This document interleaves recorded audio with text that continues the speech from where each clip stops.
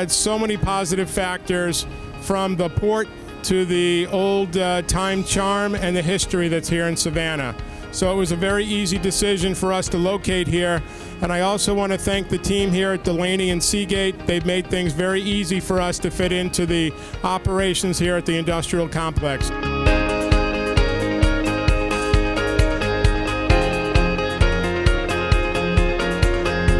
Today we are celebrate 50 years for the company, for Haifa Company. She was established in 1966, and we are using these events to open our new factory in Savannah.